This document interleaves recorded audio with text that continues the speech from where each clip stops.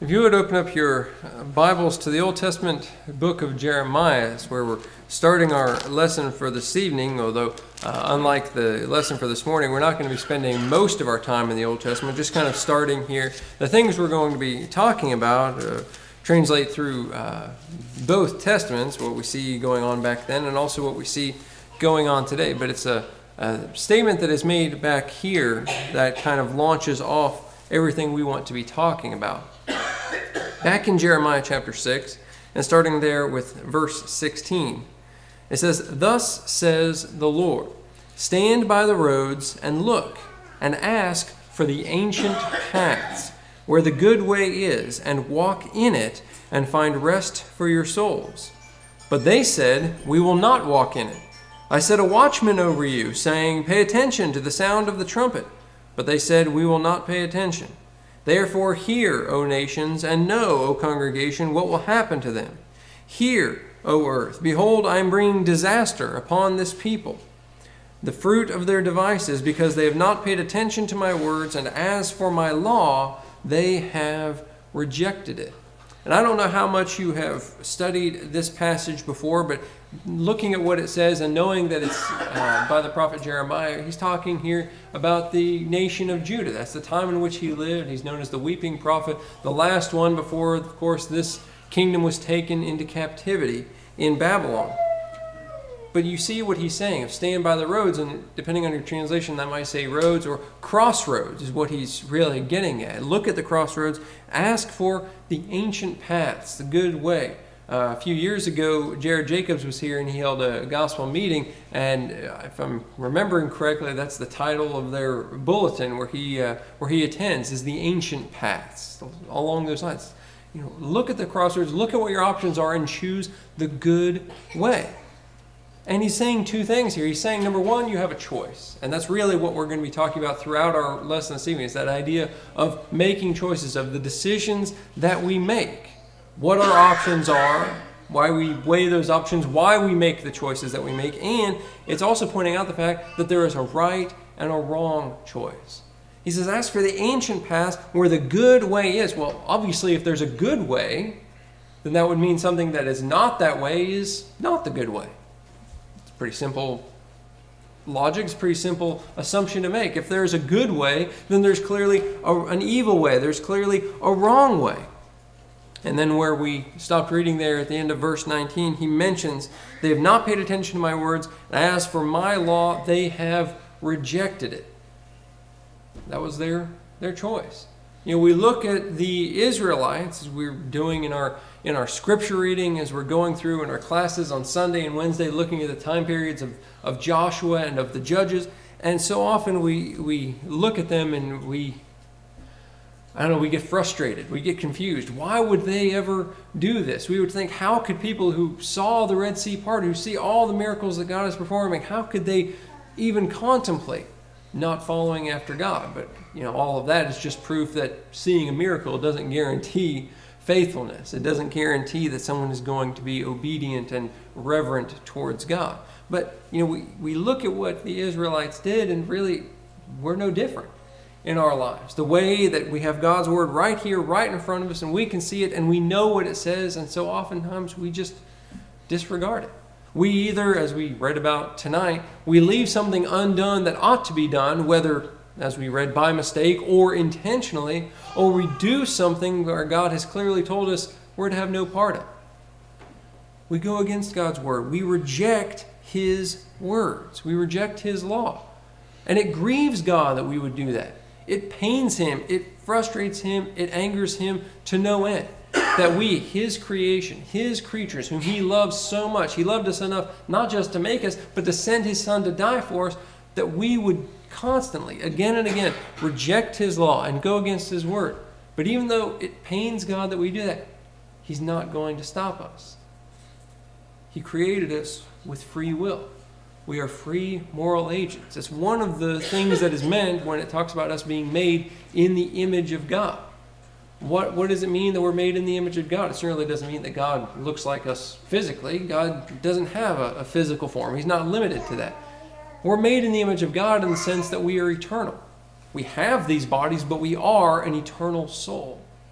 So we have a spiritual existence, and that spiritual existence is eternal. It lives forever, as God is eternal. But beyond that, we're made in the image of God in that we can think and feel like Him. Not like the animals who run entirely on instinct. We have our minds. We can reason. We can think. We can use that logic. And we have the free will to decide what we're going to do. Now, all of our choices and all of our actions are going to have consequences, but we still have the freedom to choose. And so that's what we're looking at tonight, of what is it that we choose in our lives. And one thing I want us to keep in mind as we go through this is I'm not talking about just one instance. We're talking here about, stand by the roads and look. It's not like you come upon a crossroads once in your life. There are an infinite number of times where you're going to come to a point and you're going to say, what should I do here? And you're going to have to decide what it is that you think is best. So this isn't just a one-time thing.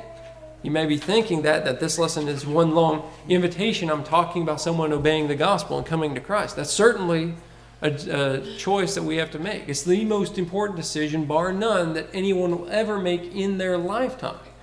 So I am including that, but it's not limited to that. It's all of our lives, each and every day, all the choices that we have to make is what is it that you are actively choosing.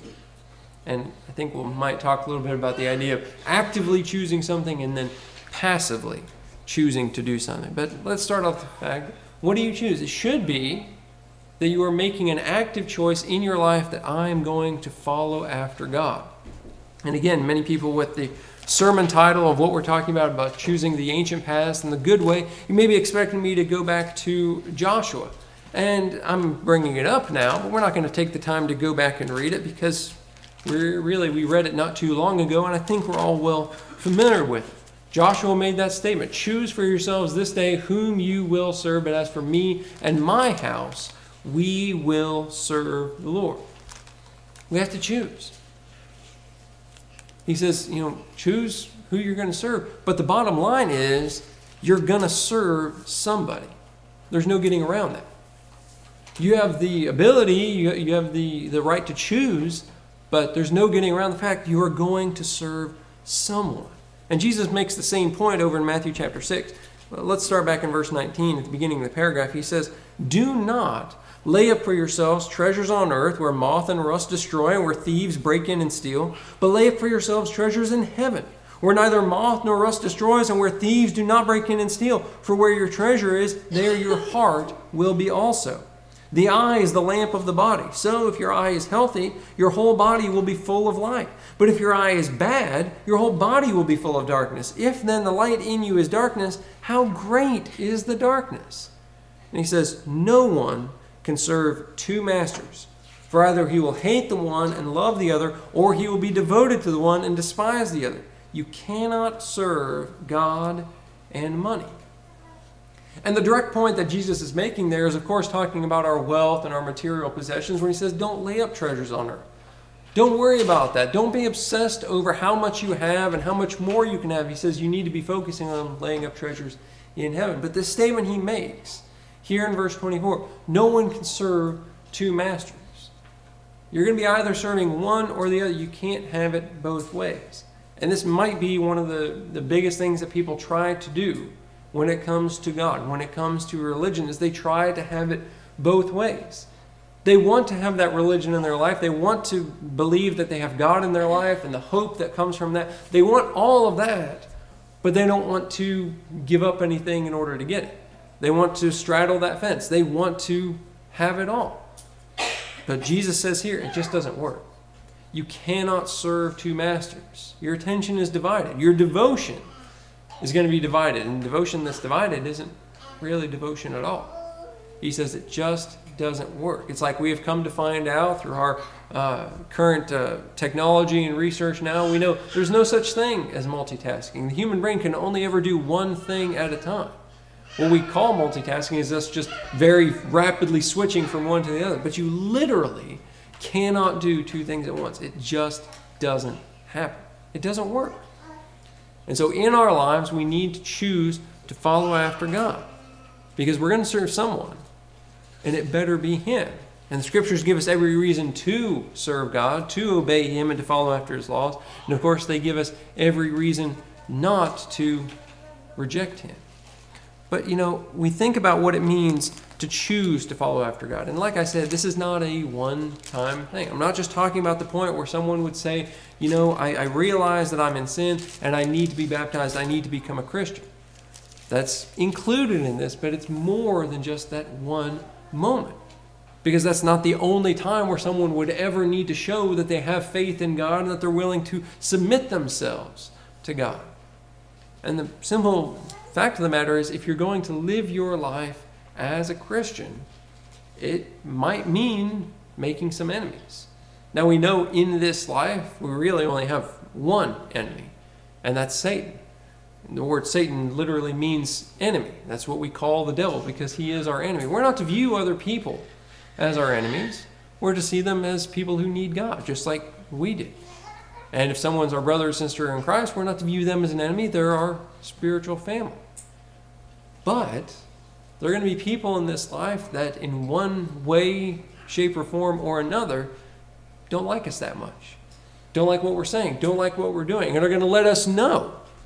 And it might not be in a very nice way that they don't like what we're doing. And so in that sense, you might make some enemies. You look at what Paul says here in Galatians chapter 1. As he's just finished saying that they've abandoned the gospel that he taught them, they're turning to something else. He says in verse 8, "But even if we or an angel from heaven should preach to you a gospel contrary to the one we preach to you, let him be accursed. As we have said before, so now I say again, if anyone is preaching to you a gospel contrary to the one you received, let him be accursed. For am I now seeking the approval of man or of God? Or am I trying to please man? If I were still trying to please man, I would not be a servant of Christ." And the point that he's making here is so simple, and it's something that we all understand on one level or another. You ask anyone, they'll tell you, well, you can't please everybody. We know that. It's just the way the world works. We have different personalities and different ideas about things. You can't please everybody. And if we understand that basic concept when it applies to our fellow human beings, when it applies to our family or our co-workers or whomever this group might be, why can't we see that when it comes to God?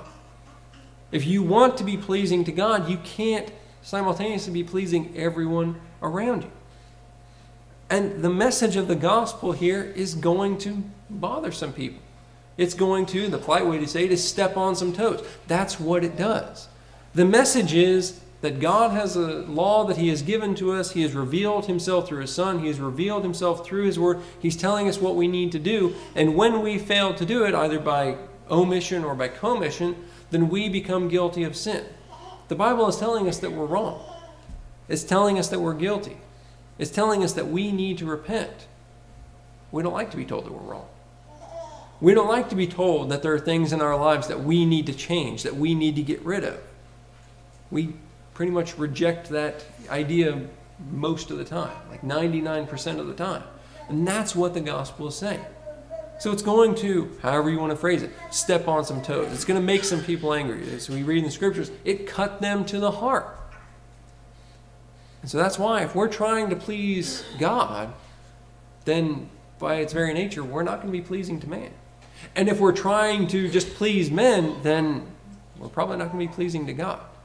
You just can't have it both ways. And so when we talk about this idea of making this active choice, that in my life I'm going to follow God, like I said, it's more than just that one time. It's more than just that moment where you would become a Christian. Each and every day, no matter where you are, home, work, on vacation, it doesn't matter.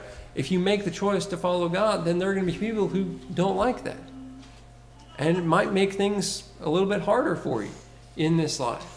I mentioned this morning as we were closing out the lesson and giving the invitation, it's not easy to be a Christian. You're going to face some hardships. You're going to face some difficulties. And we can say this with certainty because it's not just my opinion.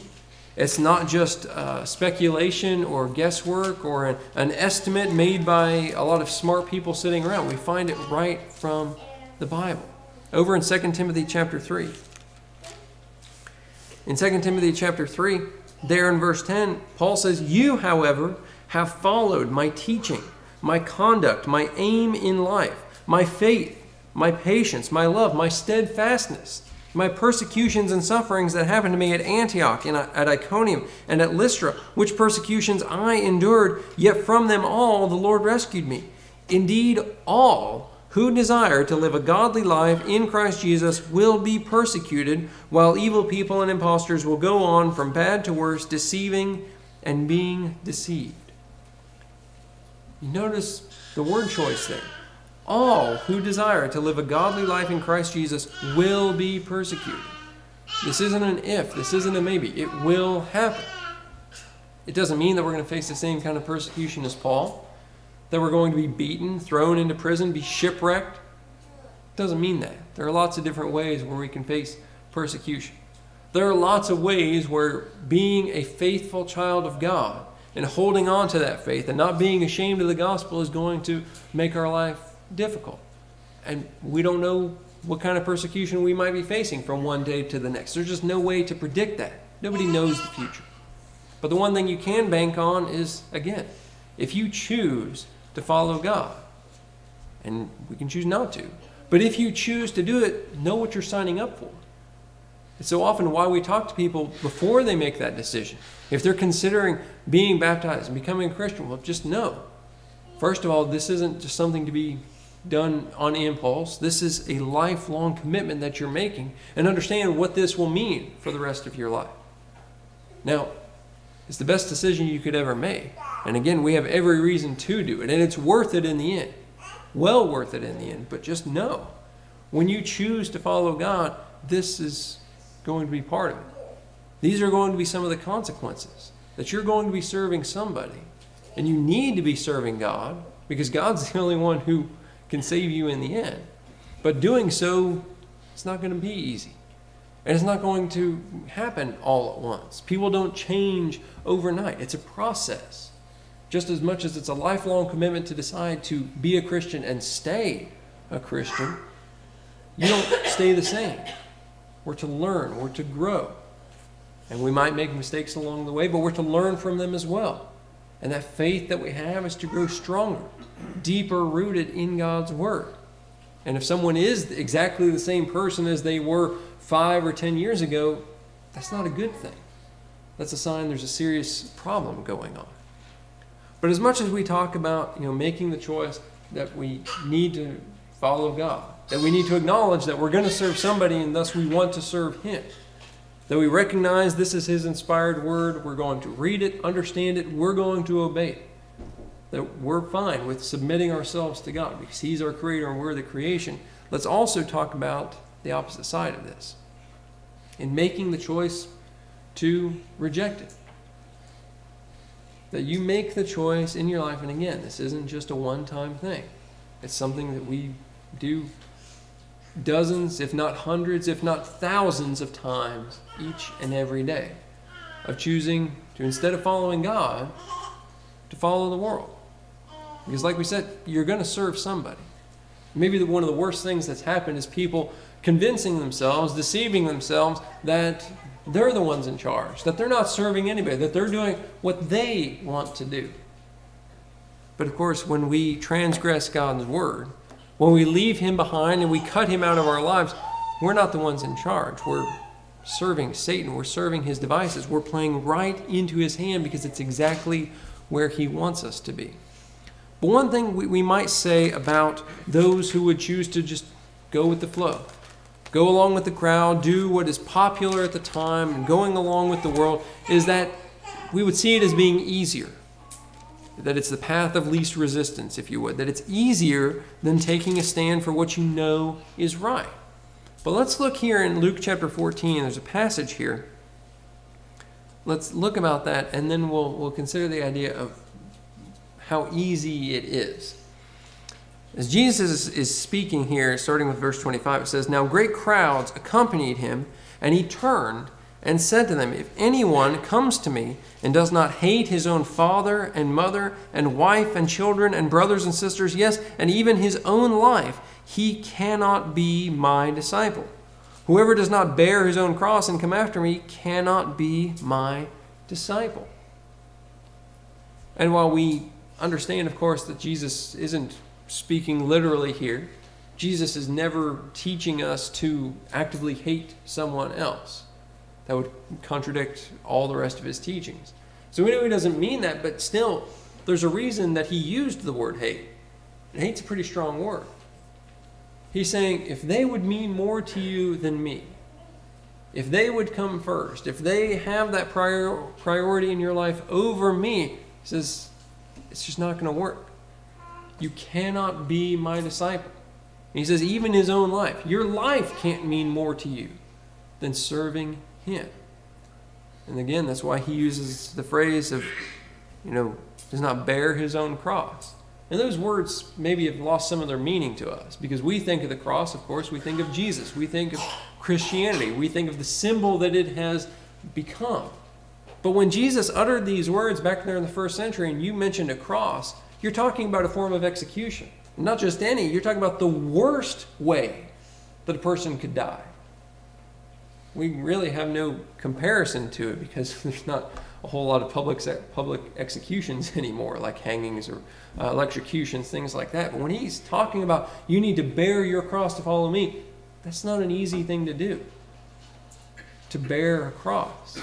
Understand the full weight of that sentence, that he says this is what you need to do if you're going to be my disciple. And it's like we were talking about before, know what you're getting into. Know what it is you're signing up for.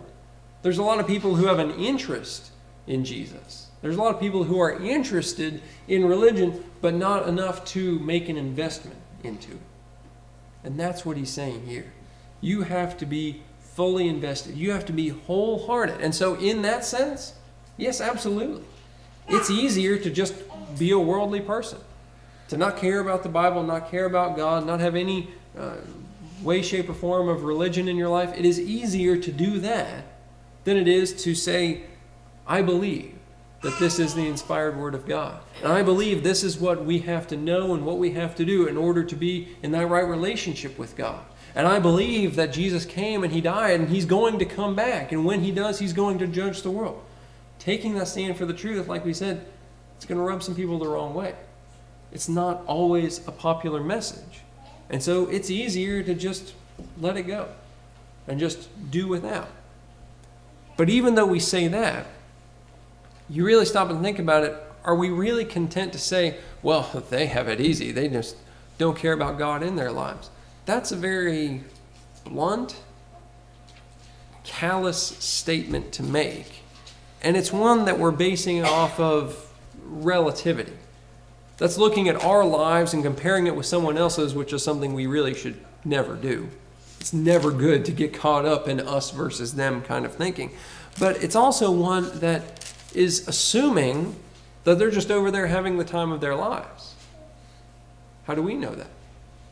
We look at people out in the world who go out and they're consuming all kinds of drugs and living in such an immoral lifestyle, and it's made to look good by commercials, by the media. Of course it is. Satan wants it to look good. Satan makes sin look appealing. That's his whole job.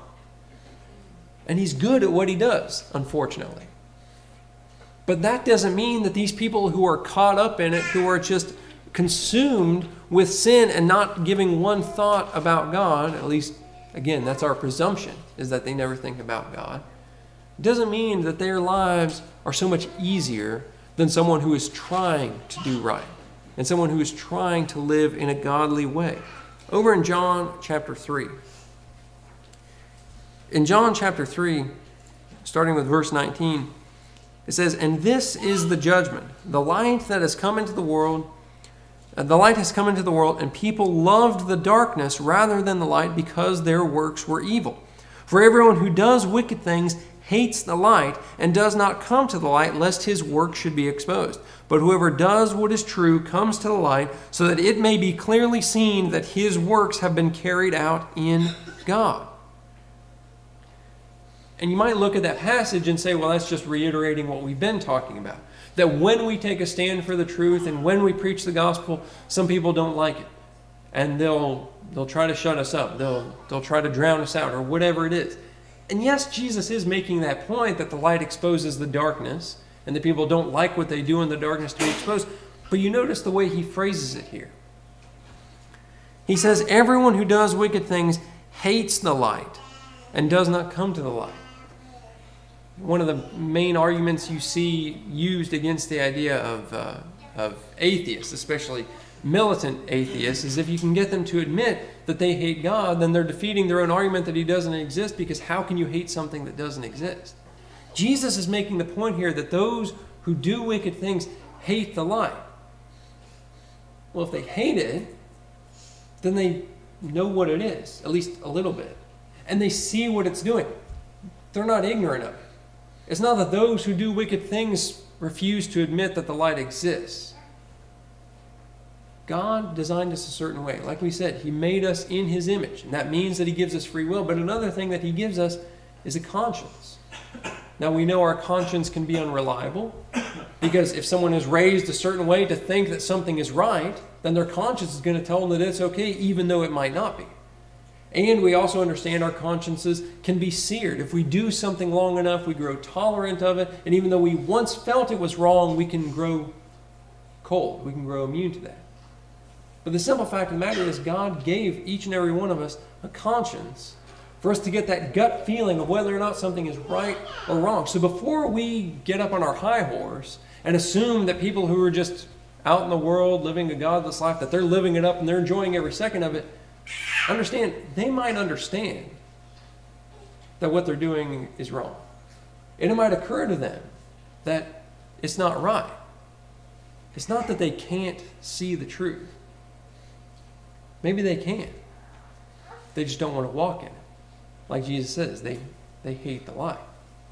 So it's not to say that it is so much easier to choose to follow after the world. People who are outliving the world, it doesn't mean that they've never heard the gospel and that's the only reason they're doing this. They might struggle every day because when they were growing up, maybe they did get a little bit of religion here or there. And they might not like it, they might not agree with it, but they can't stop this nagging feeling that something's not right. God designed us that way. So it's not clear black and white that choosing to follow God is the hard path and choosing to follow the world is the easy path. Some people who are actively choosing to follow the world, they're signing up for a difficult life. But of course, we would then ask, well, then why do it? Because they have convinced themselves that they can't change. They've convinced themselves that it's easier than following God, which I guess it is by a little bit, but it still doesn't mean it's easy, just easy by comparison. Choosing to follow after what Satan is offering us, the easy way out, the quick way, a life where, again, we convince ourselves that we're doing what we want to do, that we're the ones in charge. It's a choice that we make. It's a choice that a lot of people, sadly, actively make in their life. That they see what this world has to offer, and that's what they want. And they convince themselves for a while that that's all that matters, is the here and now. Like Jesus was talking about laying up treasures on earth or in heaven. They say, well, you only live once, and this life is all we have. And they might actually believe that for a little while. But, if you talk to anyone who has worked in areas like hospice, people get to the end of their life, they're not too concerned about how much money they have in the bank or anything like that. So even if they were able to fool themselves for a while that it was all that mattered, eventually they start thinking, what comes next?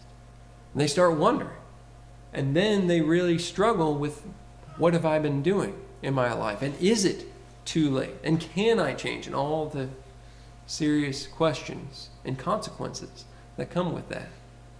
But let's consider the rich young ruler for a second. This young man who's brought up in the different accounts. We'll look at Mark here as he comes up to Jesus. And it's a very interesting scenario because here he is. He's quite literally at the right place at the right time, talking to the right person, and he's even asking the right questions. If you go back earlier to verse 17, he asks Jesus, what must I do to inherit eternal life? I mean, that's a teaching opportunity handed to Jesus on a silver platter. You can't ask for anything better than that. And when Jesus tells him, well, you follow the laws and the prophets. And the man says, well, I've done that from my youth up. I followed this and this and this, and it's all sounding good. But you get to verse 21. It says, and Jesus, looking at him, loved him and said to him, you lack one thing.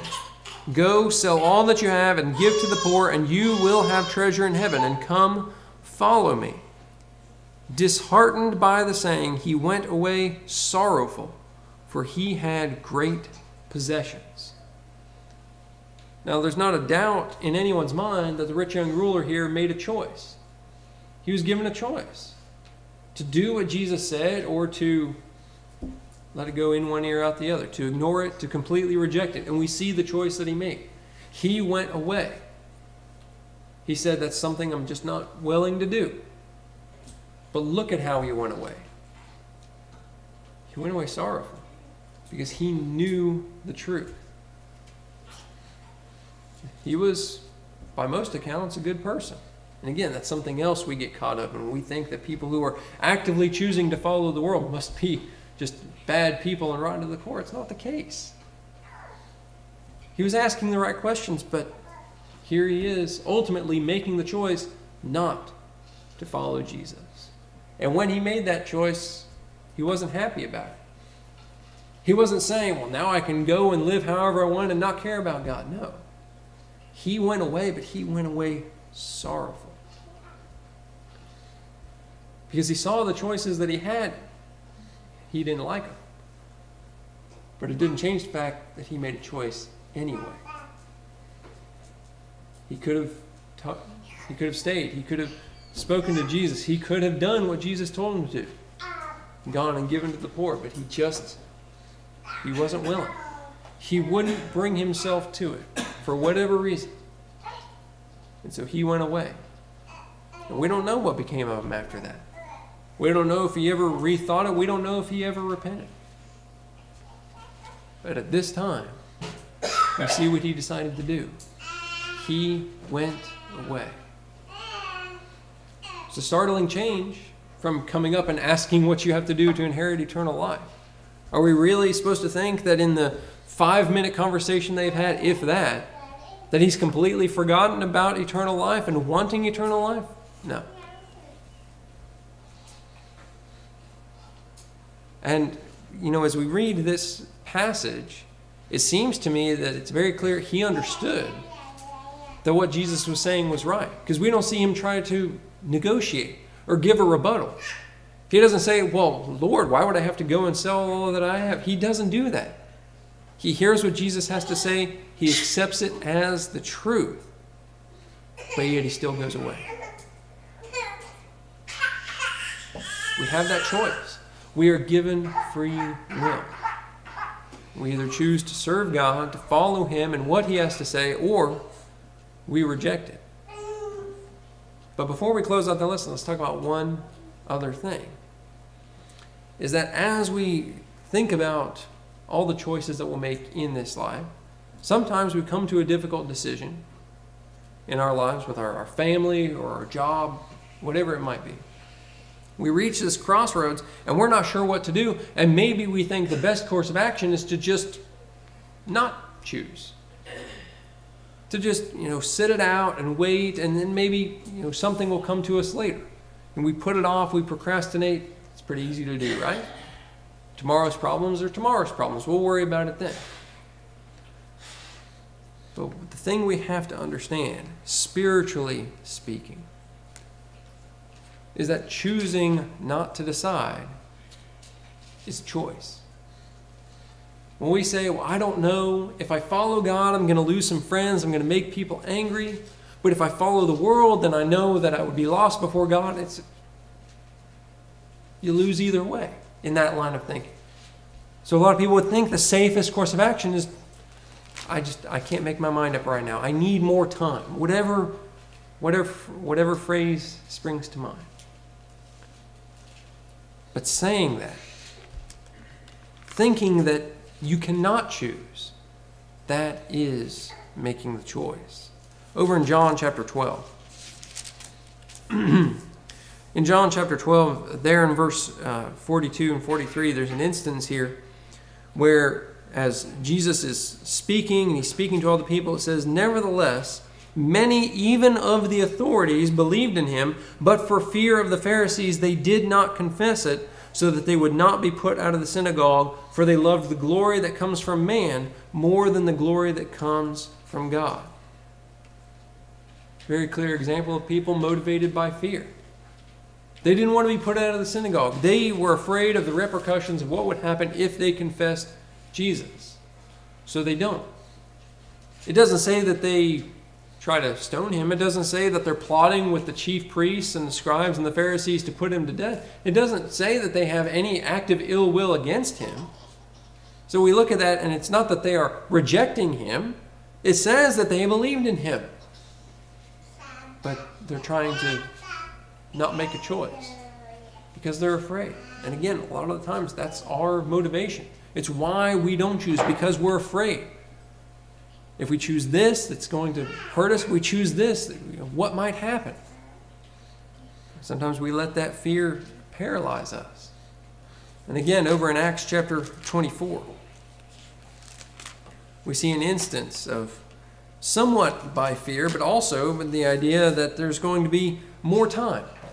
And again, it's one of the things that we do to ourselves. One of the lies that Satan tells us, that we have all the time in the world, even though we know it's not true. Brother Chuck mentioned in his prayer.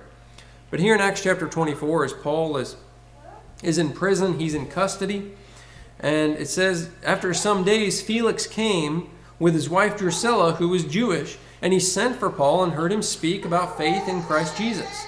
And as he reasoned about righteousness and self-control and the coming judgment, Felix was alarmed and said, "Go away for the present. When I get an opportunity, I will summon you." At the same time, he hoped that money would be given him by Paul, so he sent for him often and conversed with him. When 2 years had elapsed, Felix was succeeded by Porcius Festus, and desiring to do the Jews a favor, Felix left Paul in prison. We look at this passage and we say, well, he was scared of what Paul was talking about. Righteousness, self-control, and the judgment. That's a sobering thought. But you see what he does. He just says, well, go away for now. He doesn't yell at Paul. He's not rude. He doesn't call him names. He doesn't call him a liar. He doesn't outright reject it. He just says, go away for now. I'll summon you later. And he's really not even saying that to just say it, to use it as a stalling tactic. We see he's a man of his word. He does summon him later. For 2 years, they have a regular conversation going on. But after 2 years of seeing Paul, knowing the type of man he was, and knowing exactly what he was talking about, there's no way that Paul would talk to a man for 2 years, and after those 2 years, the man still would be ignorant of what the gospel was. He knows exactly what the truth is. But he doesn't make a choice. But in not making a choice, you understand, he made a choice. He wanted to keep talking to Paul. He was interested. And he never outright rejected it. Never called Paul a heretic. Didn't do any of that. But all his hearing must not have been a whole lot of listening. Or if it was, he didn't care. No good came from it. And in the end, he just left Paul in prison, left him exactly where he was in the first place. And so in our lives, maybe it's because we're afraid. We're at that crossroads and we don't know what to choose. And so we panic and we just shut down. And maybe it's because we think if we had more time to think about it, then we would arrive to a conclusion. But maybe we're not going to get that much more time. And for the time being, when we say, well, I just can't choose for now, when you choose not to do what God is telling you, when you're saying, well, maybe later, or I might get around to it at the present, what is it that you're deciding to do with your life? One other thing that we might do when it comes to this idea of not making a choice is that maybe when we're struggling with something, again, we're at this crossroads and we just don't know what to do, we just want to hand it over to someone else. That way we don't take the blame. We don't look bad. We don't have to feel bad about it. If things go south, we just don't have to worry about it. Let someone else worry about it. It's off our plate. It's not our problem anymore. It's one of the things that we might try to convince ourselves of. Over in Matthew chapter 27, look first there at verse 15. It says, "Now at the feast the governor was accustomed to release for the crowd any one prisoner whom they wanted. And they had then a notorious prisoner called Barabbas. So when they had gathered, Pilate said to them, 'Whom do you want me to release for you, Barabbas or Jesus who is called Christ?' For he knew that it was out of envy that they had delivered him up." So Pilate knew they had no good reason. Jesus hadn't done anything wrong. It was trumped up charges. He knew it. But instead of doing the right thing and releasing him, he asked them, "Who do you want?" He didn't want that role, even though he's the governor. He is the one in charge. He doesn't want to make this decision. And then you look down in verse 24. It says, "So when Pilate saw that he was gaining nothing, but rather that a riot was beginning, he took water and washed his hands before the crowd, saying, 'I am innocent of this man's blood. See to it yourselves.' And all the people answered, 'His blood be on us and on our children.' Then he released for them Barabbas, and having scourged Jesus, delivered him to be crucified." He made this symbolic washing of his hands, but does it mean that Pilate is not to blame? No. He had every power, every authority. He could have let Jesus go at any time, but he didn't. Again, we don't see him joining in. We don't see him chanting, "Crucify him." We don't see Pilate gleefully giving the order, wanting to hurt Jesus, wanting to put him to death. He doesn't do that. He doesn't outright reject him.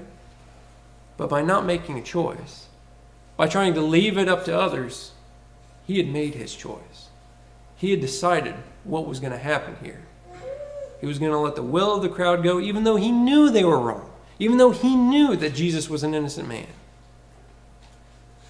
He chose not to choose.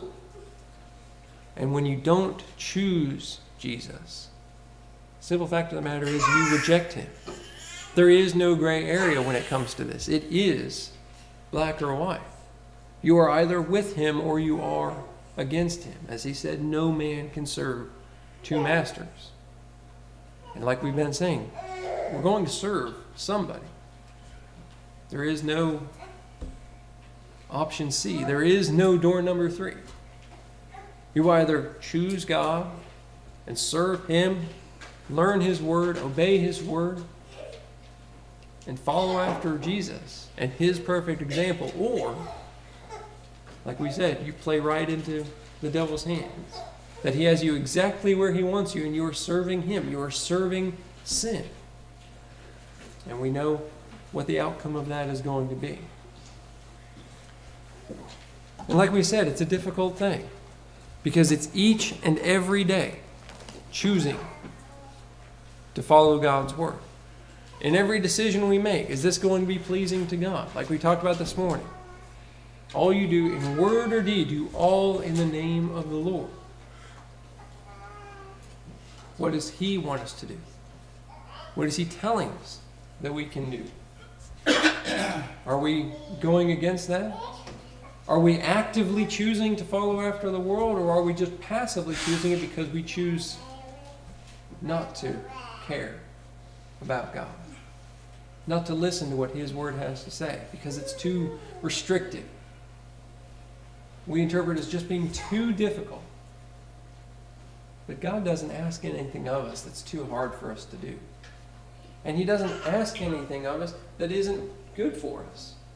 He doesn't give any arbitrary commandments. Everything that God is telling us is for our own good. We might not see it at the time. We might not agree. But God knows what we need way more than we do. There are a lot of things in this life that we think we need that we really don't. We need to love God. We need to serve him. Because if we do, if we are faithful servants of his, look at what he has promised. Forgiveness, eternal life, A home in heaven where there is no pain, no suffering, no sadness. And if we choose not to serve Him, either actively or passively, we choose to reject Him. Not only look at what we're giving up, heaven, paradise, but look at what the Scriptures tell us we have to look forward to. Hearing, "I never knew you. Depart from me."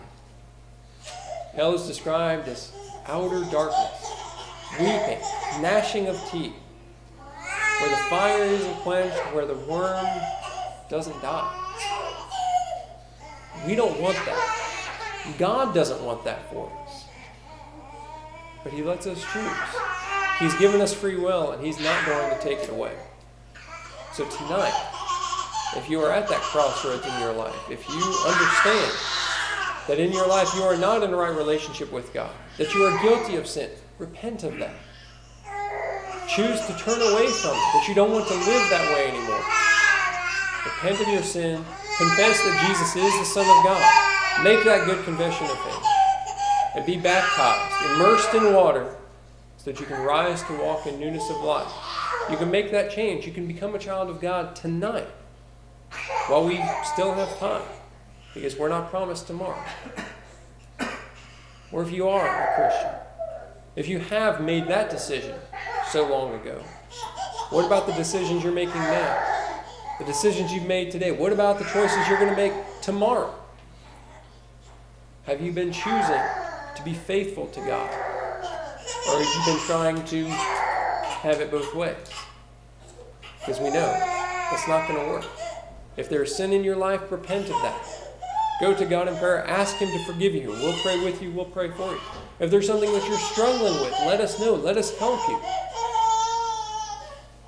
If there's something that is preventing you from serving God as best you can, do something about it tonight, before it's too late. Have a seat on the front while we stand and while we sing.